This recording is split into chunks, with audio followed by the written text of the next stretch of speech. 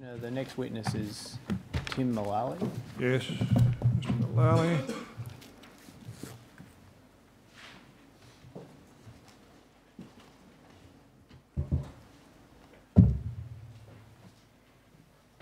You'd be good enough to come into the witness box, Mr. Mullaly. Would you prefer to take an oath or make an affirmation? Make an affirmation. Yes, affirm the witness, please. I solemnly and sincerely I solemnly and sincerely declare and affirm that the evidence I shall give will be the truth, the whole truth, the whole truth, and nothing but the truth. and nothing but the truth. Thank you, Mr. Mullaly. Do sit down. Yes, Mr. Collinson. The Commissioner pleases. Your full name is Timothy Peter Mullaly, It is. and your business address at ASIC is Level 7, 120 Collins Street, Melbourne. It is. And your position is presently Senior Executive Leader, Financial Services Enforcement Team at ASIC. That's correct. Now, you have an original of your summons to appear to give evidence before the Commission. I do. I'll tend to that, Commissioner. Exhibit 3.170, the summons to Mr. Mullaly. And secondly, Mr. Mullaly, you have a copy there of your witness statement dated 30 May 2018. I do. I'll tend to that. Exhibit 3.171, it's the statement of Mr. Mullaly and its exhibits. Thank you. Yes, Mr. Hodge. Thank you, Commissioner. Sorry, is it Mr. Mullaly or Mullaly? Either. I don't mind. Not that particular. You answered both. I'll answer to either. All right. Now, Mr. Mullaly, you've been the Senior Executive Leader of the ASIC Financial Services Enforcement Team since July of 2012. That's correct. All right. And in that role, you're responsible for managing ASIC's enforcement investigations in relation to financial services. Yes, just in relation to financial services. And that would include both licensed and unlicensed That's conduct. correct. All right. So, for example, if an unlicensed person is purporting to provide a financial service, you might be responsible for the enforcement proceeding against them. That's correct. And you're also responsible for ASIC's enforcement investigations in relation to financial services? That's correct. Can I ask again, just out of curiosity, and tying back to Module 2, the issue of taking an unfair contract terms proceeding in respect of the contract between an advice licensee and a consumer, is that something that would fall within your ambit of responsibility? Yes. Do you know whether any consideration has been given to the application of the unfair contract terms regime to those types of contracts? I'm not aware that it has. You're not aware that it has, is that right? Yep, that's what I said. Yes. Now, you've, in your witness statement, set out some figures relating to proceedings and investigations that have been commenced by ASIC. That's correct. And I'd like to go to that just so we can get a better sense of what they mean. So it's page 9 of Mr. Mullaly's statement. That's asic.0800.0005. And it's 0009 is the relevant page. Thank you. So you were asked in response to a rubric sent by the Royal Commission to break down a number of figures about proceedings that have been commenced by ASIC over the course of just over the last 10 years. That's correct. Or Since 10 and a bit years. Since 1 January 2008. That's correct. So almost 10 and a half years, not Yes. quite. And as we understand it, if we look starting at the bottom of the page, since the 1st of January 2008, ASIC has commenced 1,102 proceedings. That's correct. And those would be proceedings under the Corporations Act. Yes. There'll be one possibility. Under the ASIC Act. That's correct. Under the National Consumer Credit Protection Act. That's correct. Would there be any other legislation? State Crimes Act, Insurance Contracts Act, possibly as well. Right. And so then when we go over the page, we see the breakdown of that, which is there have been 238 criminal proceedings. That's correct. And is it right, or I should ask, does ASIC run those criminal proceedings itself, or are they conducted by the Director of Public Prosecutions? Those particular proceedings will be conducted by the Director of Public Prosecutions. ASIC does, in another area of ASIC, run its own prosecutions in relation to reporting breaches and other books and records type breaches. All right. And then there's 277 civil proceedings. That's correct. And again, that could be under the ASIC Act, Corporations Act, NCCP Act, Insurance Act, and there was something else you mentioned. Well, it wouldn't be under State Crimes Act. It wouldn't be under the State Crimes Act. All right. And we'll come back to that in a moment. And then there's 587 administrative proceedings. That's correct. Could you just explain to the Commissioner what you mean by an administrative proceeding? Those administrative proceedings will be proceedings run by an ASIC delegate. So they would be to ban people from various industries, whether it be credit or financial services, or it might be actions against the licensee themselves to remove licences or to suspend licences or put conditions on licences. And it, I think, includes as well, it doesn't include infringement notices, that's separately run. And, sorry, does the 587 administrative proceedings, does that include the 370 infringement notices? No. That's something separate? Yes. And so again, just so I make sure I've understood, an administrative proceeding doesn't mean going to a tribunal in order to have the tribunal make a decision, or it does? Not an external tribunal, no. It's just an internal function that ASIC performs where there's a certain part of ASIC that has to determine whether or not to, for example, suspend somebody's licence. That's correct. All right.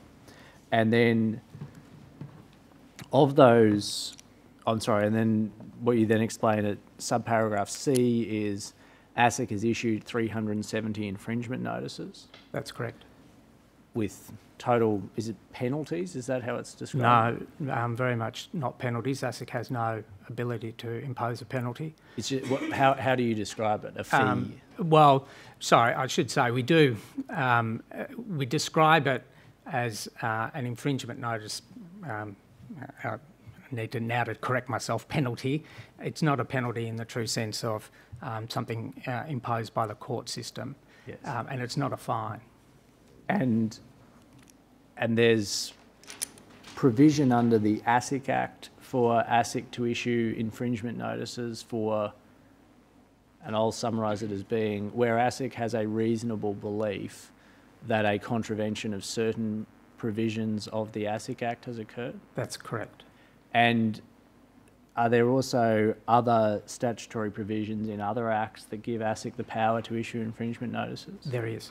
All right. And so the 370 infringement notices would include both infringement notices issued under the ASIC Act and also infringement notices issued under other acts? That's correct.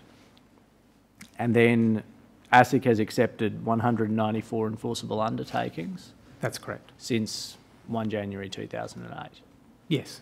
And again, the enforceable undertakings, what's the statutory regime that governs them? Well, in both the ASIC Act and in the Credit Act, there's a provision that enables ASIC to accept an enforceable undertaking offered by an entity.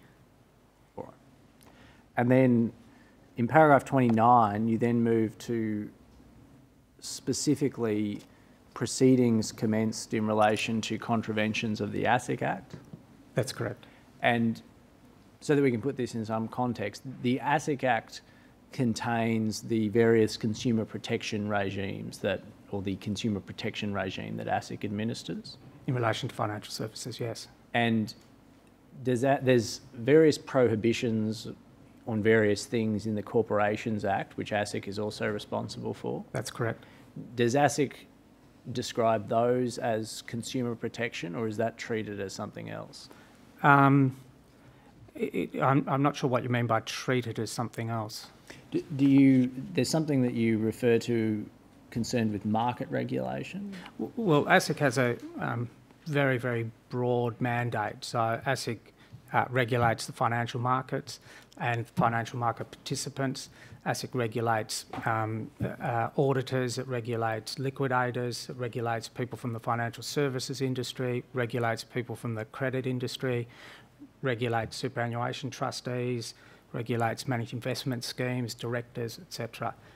So we take action, enforcement action over a broad sort of mandate. In a sense, all our work is aimed at protection of the consumers. Those are the consumers of the services provided by all those entities. Perhaps if we just try to, I'll use my favoured term, break it down.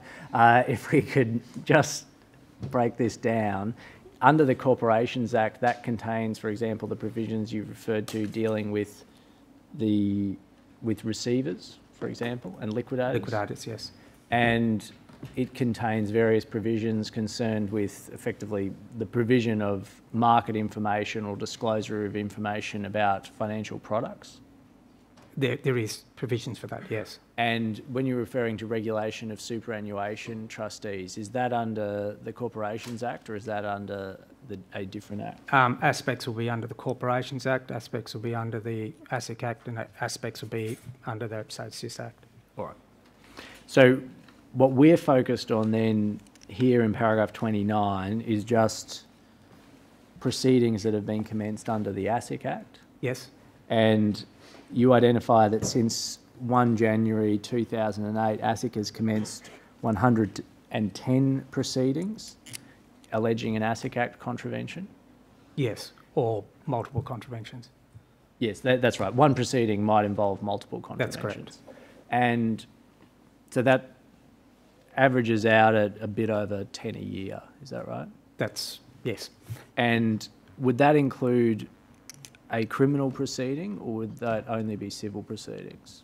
They would only be civil proceedings. Because there are criminal prohibitions under the ASIC Act. I'm just wondering whether that might be captured as well, or you're not sure? Yes, I'm not sure. All right. And then you break down, of those 110, which relate to consumer protection breaches. That's and correct. Of the 110, 23 of the proceedings relate to what's defined as a consumer protection breach in section 12 GBB of the ASIC Act. That's correct. And I'll attempt to summarise what a consumer protection breach is as defined in 12 GBB, and then we'll see whether we agree on it. A consumer protection breach for the purposes of 12 GBB is one that is capable of attracting a civil pecuniary penalty. That's that right? correct. All right. And so, for example, a breach of the prohibition on unconscionable conduct is one that's capable of attracting a civil penalty. That's correct. So it would be captured as part of the consumer protection breach defined in 12 GBB. That's correct. And a contravention of 12 DB, which relates to false or misleading representations as to particular types of things, for example, the price of services, that could also attract a civil pecuniary penalty. That's correct. And would therefore be caught within the definition of consumer protection That's breach. my understanding, yes. And also a contravention of 12 capital D capital I, which has two types of prohibitions, but effectively prohibits receiving payment for financial services where either you're not intending to provide those financial services or you don't provide those financial services. That's also caught within the definition of consumer protection breach. That section is. Whether it's described in that way, I couldn't say, but that section definitely is. 12, sorry. DI. Oh, I see. You couldn't say whether 12 DI is, As whether you I've explained it, accurately no. described it. All right. Are you familiar with 12 DI? I certainly am. Okay. ASIC, just on that, that would be, we might say, the section relevant to fees for no service conduct? It's certainly a section relevant to fees for no service conduct. And ASIC has never commenced a proceeding under 12 DI, is that No. right? And just to complete our very quick tour through the complicated provisions of the ASIC Act, 12 capital D capital A prohibits false or misleading conduct, misleading or deceptive conduct in relation to financial services. Yes.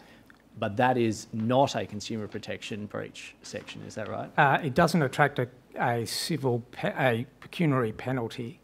And on what you've indicated in terms of 12 GBB, excuse me, I think that's right. Whether it's caught up as a consumer protection breach, as you've described it, in other ways, I couldn't be certain. But yes, it doesn't attract a pecuniary penalty. All right. And perhaps just reflecting on for a moment on the absence of any proceedings commenced alleging a contravention of 12 capital D capital I, is there a reason for that, do you think? Well, the reason is that we haven't had a matter where we've thought there's sufficient evidence for us to be able to bring an action under 12DI. All right. And then you see in paragraph 30, you say, in relation to the banks, since 1 January 2008, ASIC has obtained in excess of $700 million in compensation, remediation or return of funds to investors. That's correct. And I just want to make sure we understand what that number means. That's not, none of that is pecuniary penalties, is that right? No, that's right. And that doesn't include the infringement notices amount? No. That's just ASIC has engaged with a financial services entity and the financial services entity has agreed to make compensation or remediation, is that right? That's correct. Would there be some circumstances in which ASIC has commenced and succeeded in a court action and obtained orders that are effectively provide for remediation? Sorry, could you ask that question again? Yes. So would there, ASIC obviously has commenced some civil proceedings under the ASIC Act, and it presumably in some of those proceedings seeks orders for redress in relation to consumers. That's correct. Do you know whether the $700 million includes monies that have been paid pursuant to a redress order? I'm fairly certain that it doesn't include any monies in that. All right. So Can you excuse me for a minute? Thank you. And then it's also obtained $54.3 million in community benefit payments. That's correct. And community benefit payments are the donations that banks will agree to make, financial services entities will agree to make when they give an enforceable undertaking? Yes, it's equivalent in a sense to a community service type order that the courts can order under Section 12 GLA. However, we seek to obtain those or agree those through generally enforceable undertakings. Sometimes they're offered without an enforceable undertaking being required. I see, and that was the next thing I was going to ask you. Sometimes, in order to resolve a moment of tension with ASIC, a financial services entity will agree to make a donation to something. I'm not sure that I would say to resolve a moment of tension is an apt description. Perhaps would you say to resolve an investigation that's being undertaken? Well, I'm not sure that even to resolve an investigation, it seems that that's suggesting that a payment can make something go away, and that's obviously not the case. Well, I'm just trying to understand, when you say you've obtained $54.3 million in community benefit payments, and some of that has come from commitments that are made under enforceable undertakings, some of that is made voluntarily, is that right? Yes, that's correct. So, for example, Westpac, in the context of an issue about responsible lending, agreed to make a donation of $1 million to something? You're not sure? It's quite possible, but I would need to see something about the specifics. But I just want to understand the point you're making, which is a bank might agree to make the donation, but that's not necessarily a resolution of the situation. I'm using the word tension, I think, yes, then investigation, but you weren't comfortable with either of those. Yes. Can you just...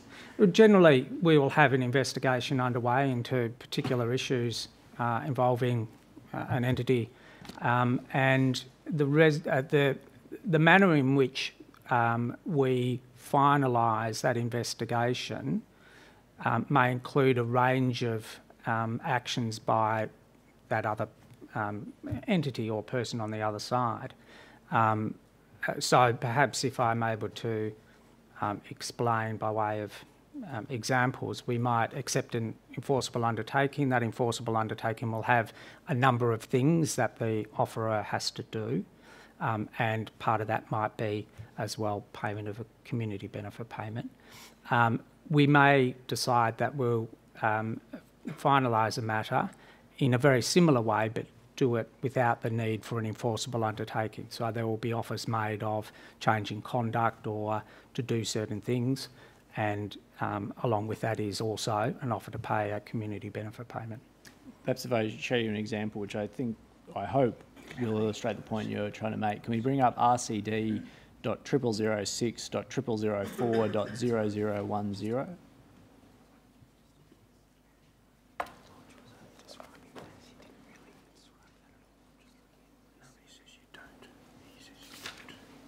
So this is what I was referring to before, which is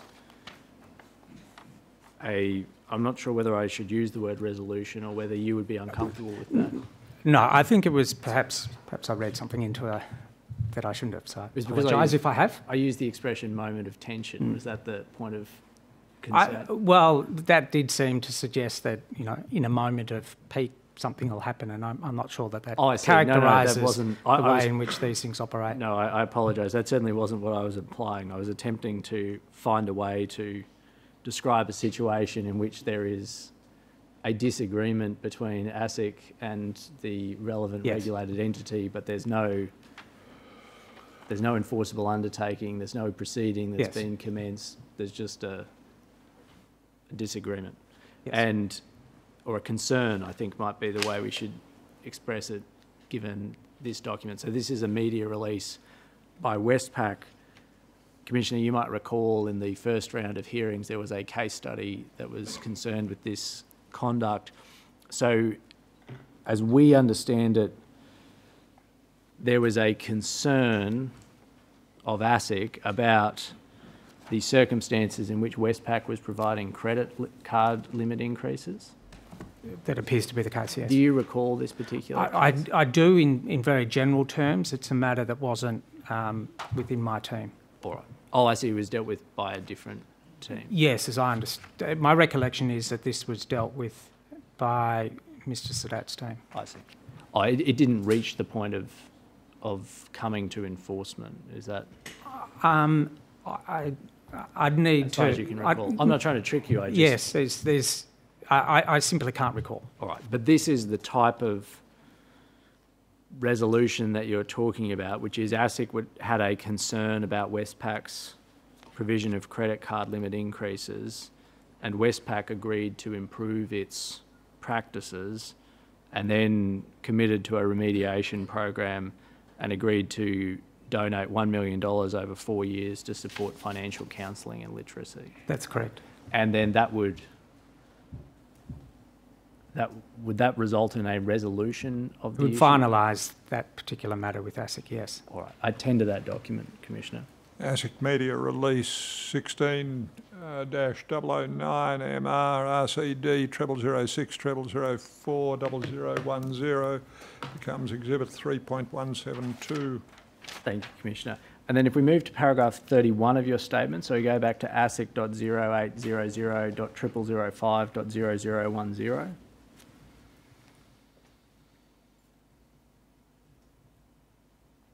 And go to 0010.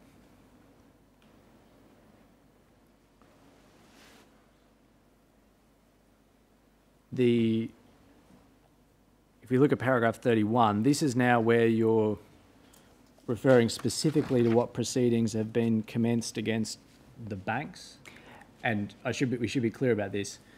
We, that is the Royal Commission, gave you a particular definition of the banks, which was the Commonwealth Bank, Westpac, ANZ, NAB, Bank of Queensland and Suncorp, or entities related to them. That's correct. And so you're referring here to proceedings commenced by ASIC against those 6 entities or entities related to them. Yes, that's correct. And you've identified that in the last 10 and a half, or almost 10 and a half years, ASIC has commenced 10 proceedings That's correct. against those entities.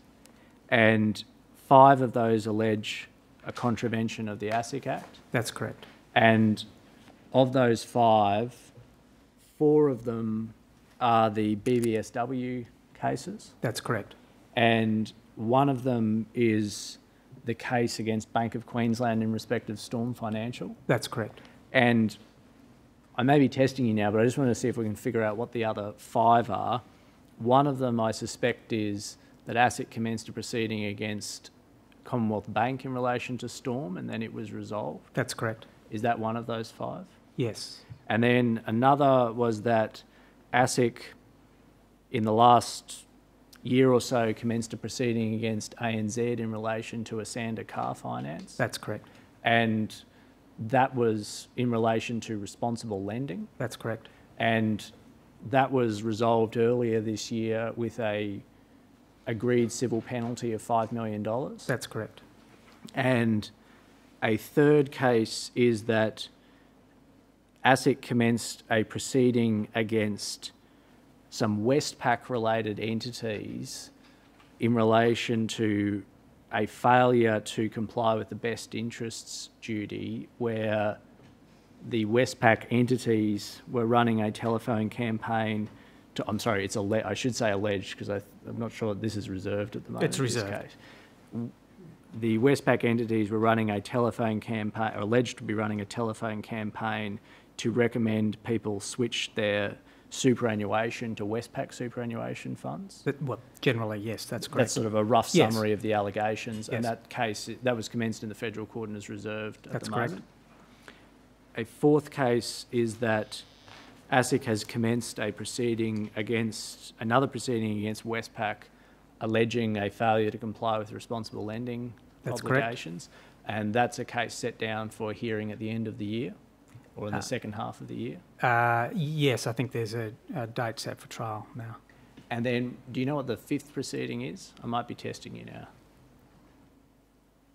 I think there might have been a second one against Bank of Queensland in relation to Storm. I see.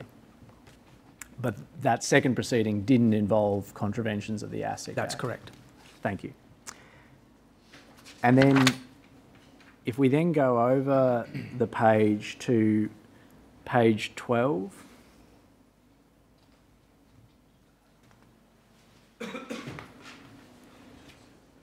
we see at the bottom of the page, ASIC has issued 45 infringement notices to the banks, again using our definition, totalling $2.1 million.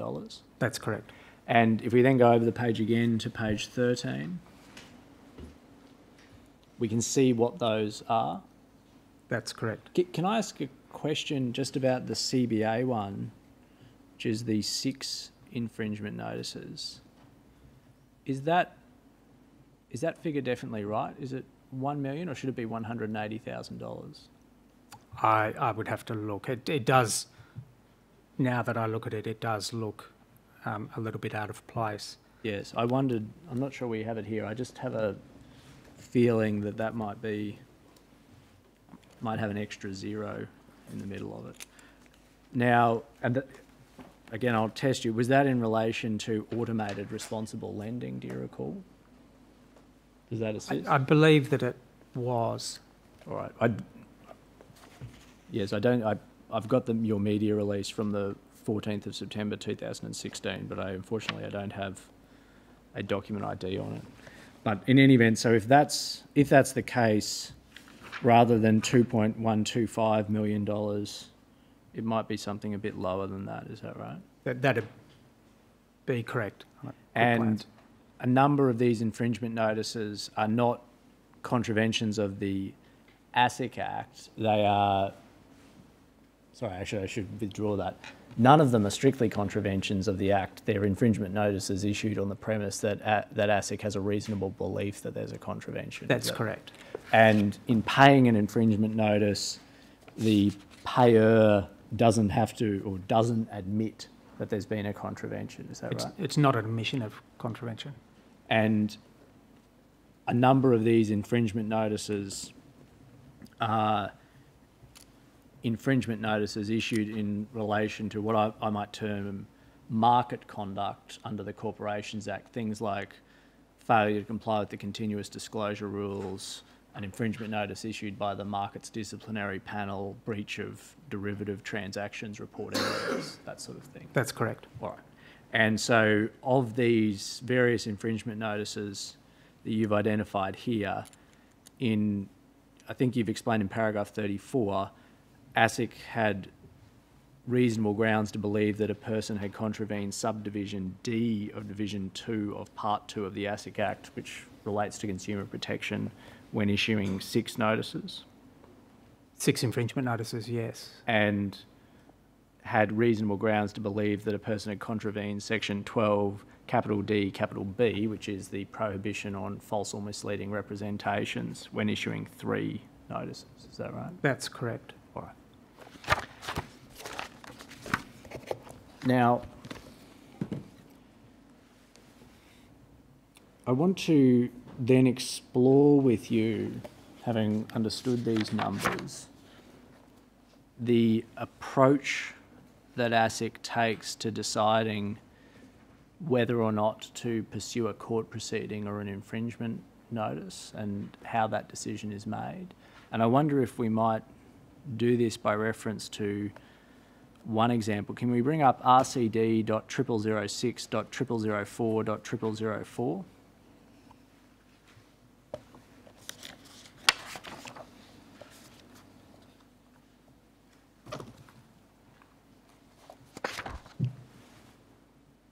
So this is a press release from September of 2014. This is one of the sets of infringement notices that you were referring to in your statement. Yes. And this is an infringement notice to NAB for misleading Eubank advertisements. Yes. And the penalty, the contravention that ASIC reasonably believes has occurred is a contravention of the prohibition on false or misleading representations. That's correct. And the penalty, it says penalty, yes. Anyway, the amount that's paid pursuant to the infringement notice by the NAB is $40,800. That's correct. Now, presumably, and that I should say, or we should be clear about this, there were 4 infringement notices issued. Each of them was for $10,200. That's right, I believe. And presumably, had ASIC taken a proceeding against NAB to court and sought a pecuniary penalty against NAB for the misleading advertisements, it would have sought a pecuniary penalty that was exponentially more than the amount of the infringement notices. That's correct. And can you explain to the Commissioner then what's the process by which a decision is made to stick with an infringement notice rather than seeking a pecuniary penalty? Well, we consider the nature of the conduct and the seriousness of the conduct. We consider whether or not there was a deliberate attempt or a dishonest attempt to break the law, or whether there was inadvertence. We consider the cooperation of the entity in seeking to finalise and resolve the matter with ASIC, and we consider what might be the market impact of that particular conduct. We also consider our resourcing priorities and implications of one form of action over another. And so all of that is considered, and we go through a process of recommendations by the team through me as the senior executive to the Commission, and make a decision as whether infringement notices are the appropriate outcome. And do you recall having been involved in this particular decision? I think I was involved in this decision, yes.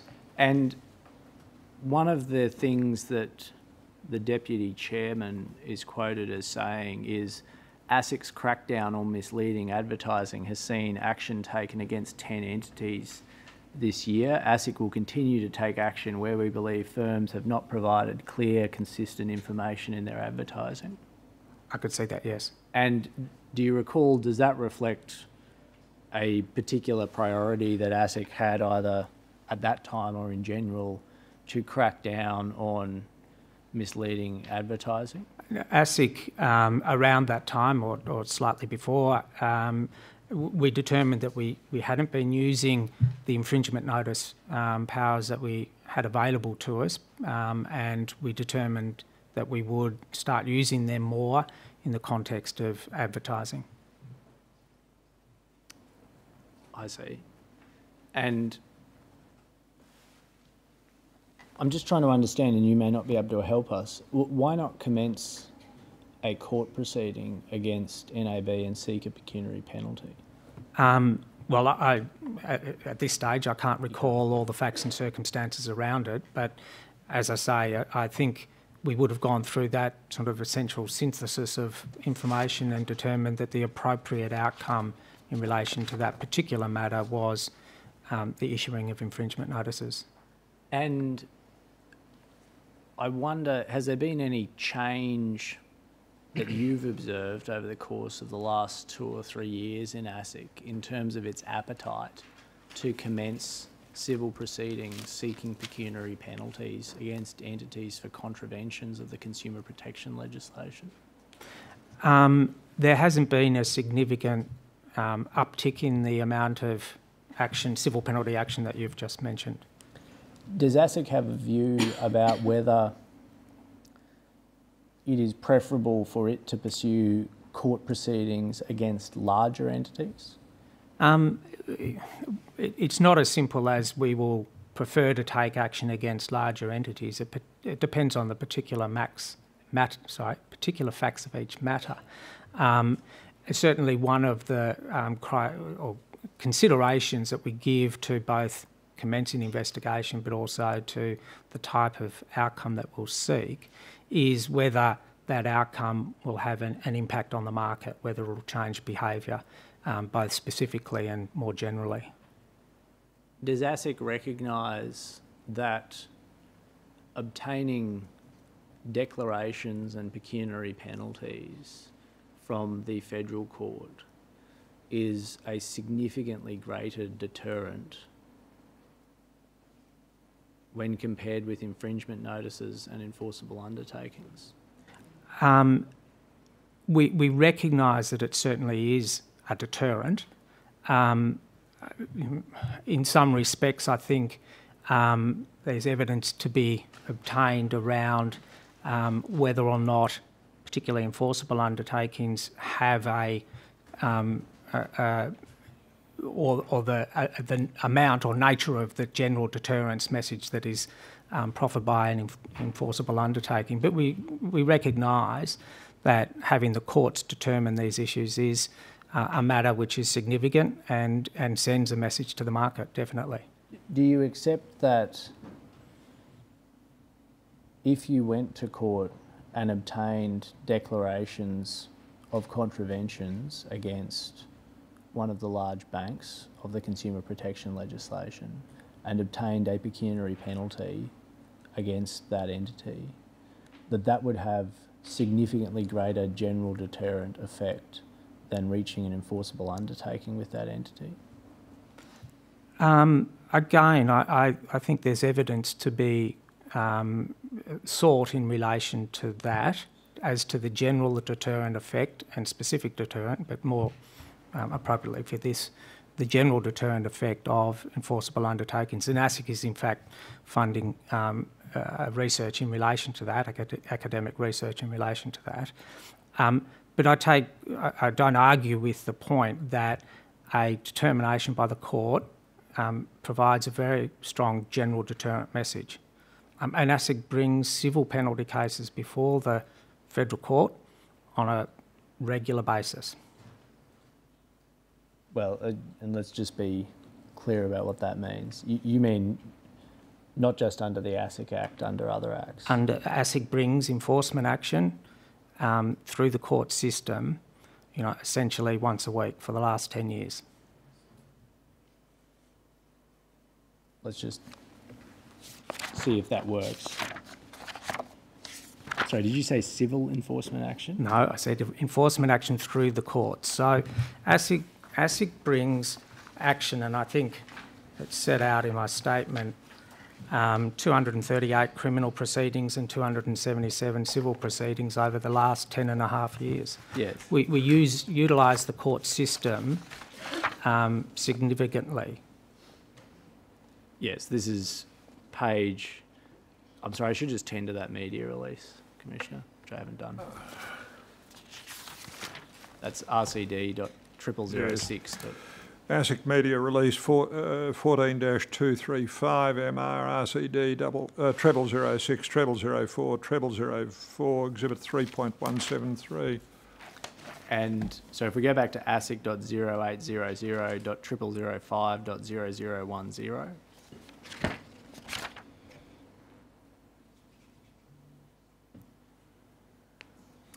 and go to page .0010.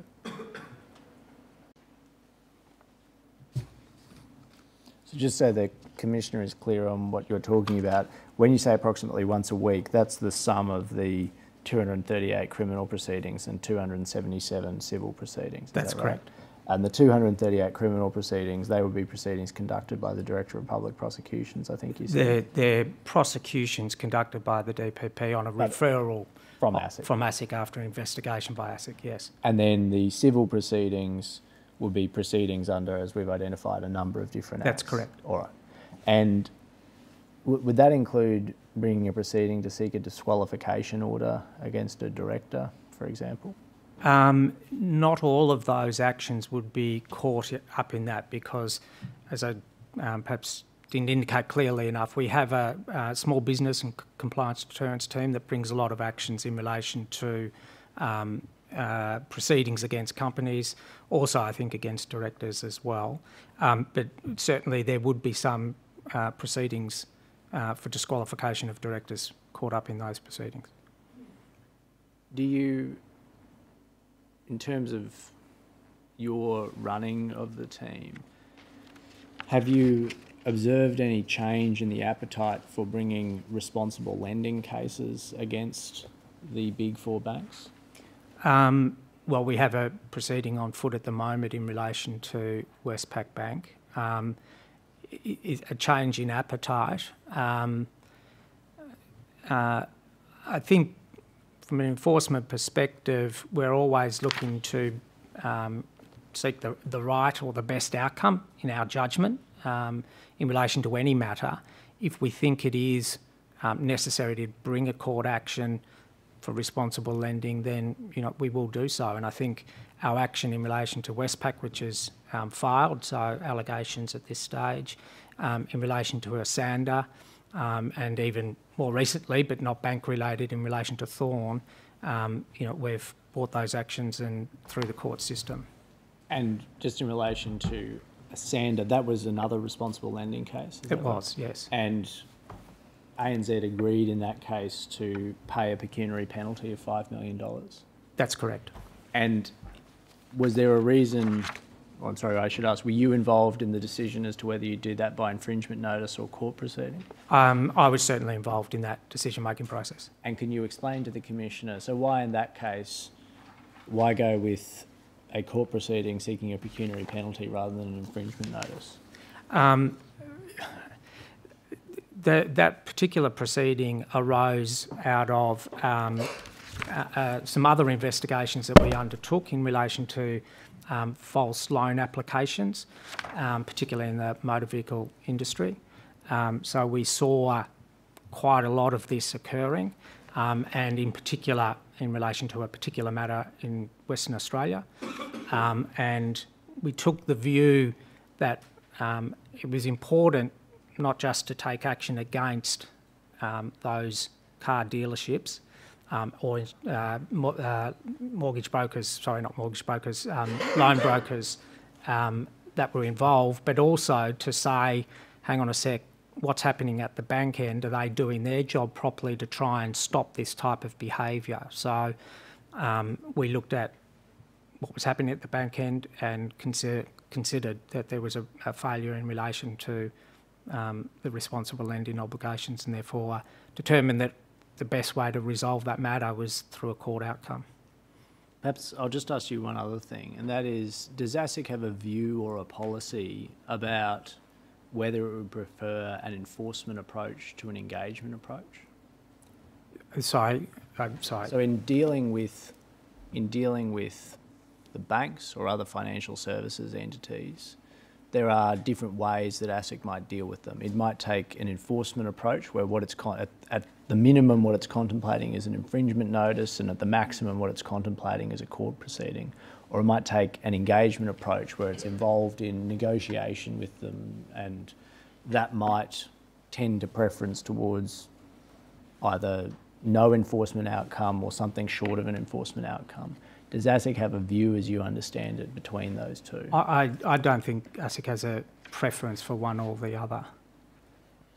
Commissioner, I don't have any further questions. Yes. Mr. Mullaly. Other parties seek leave? Yes, Mr. Collinson.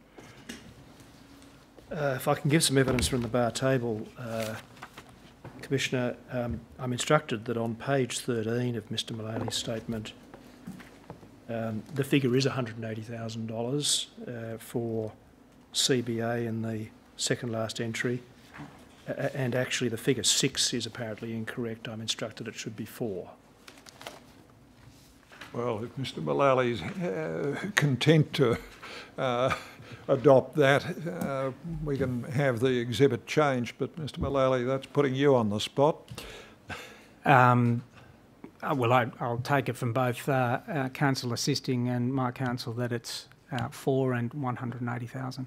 Are you happy to make that change? I'll make that change. Perhaps if we can, have you got the original exhibit, or who has the original exhibit? I've got the original statement If here. you could be good enough to make the amendments.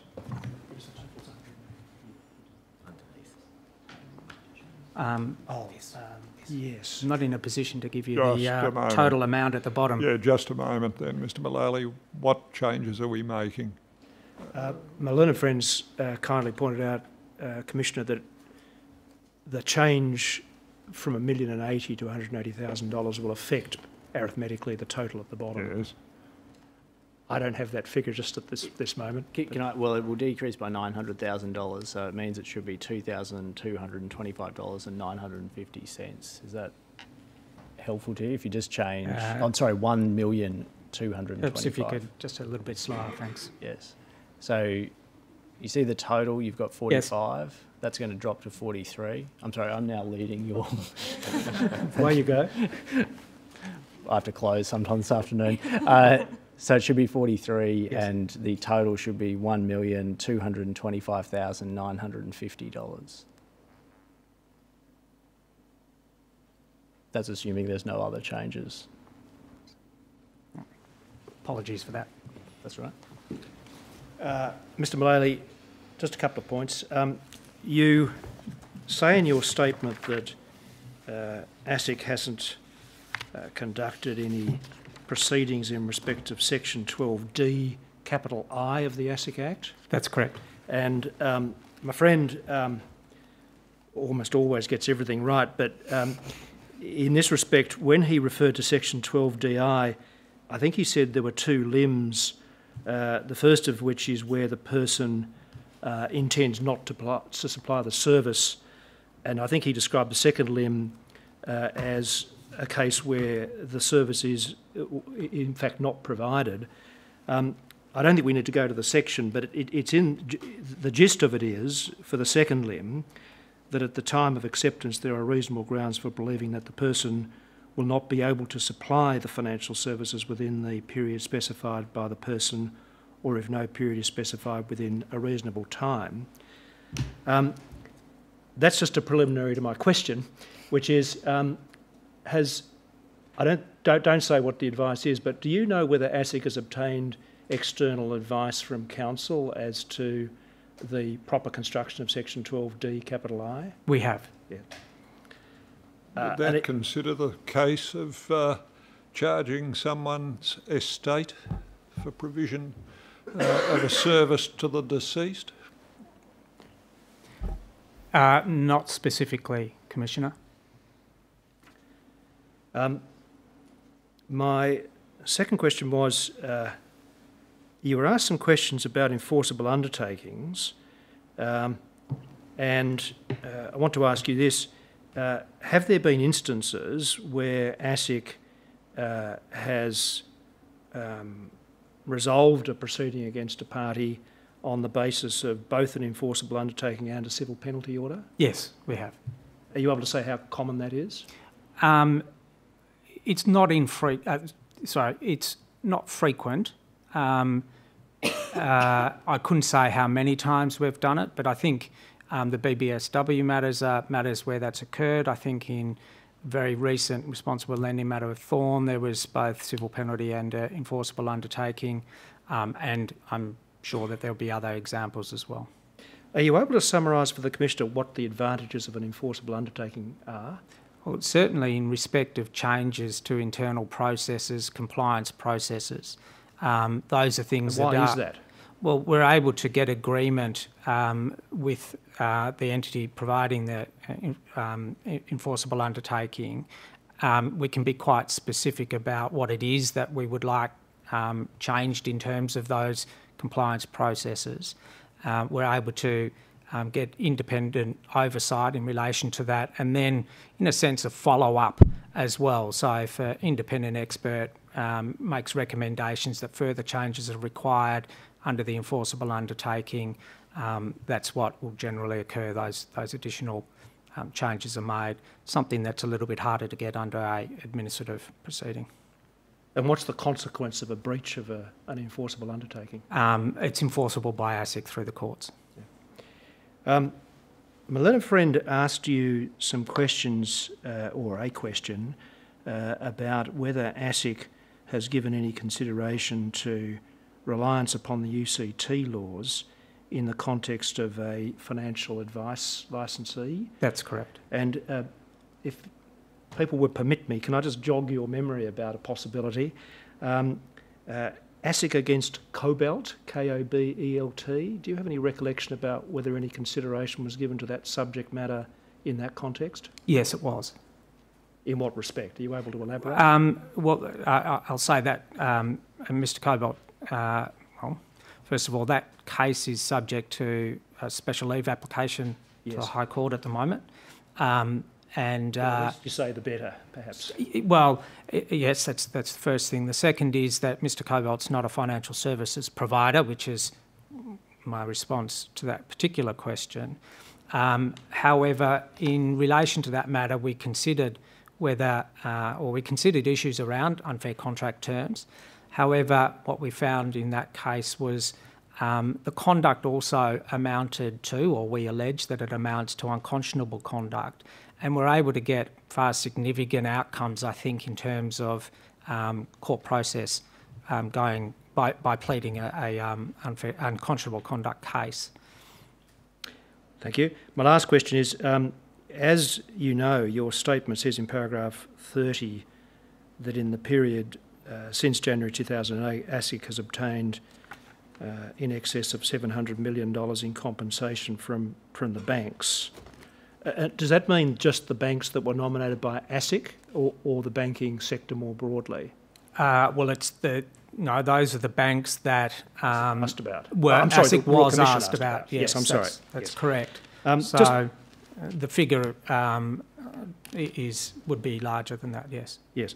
Are you able to just assist with the Commissioner with what the enforcement team that you're in charge of has an annual budget or annual spend on enforcement? Well, it does, yes. Yes.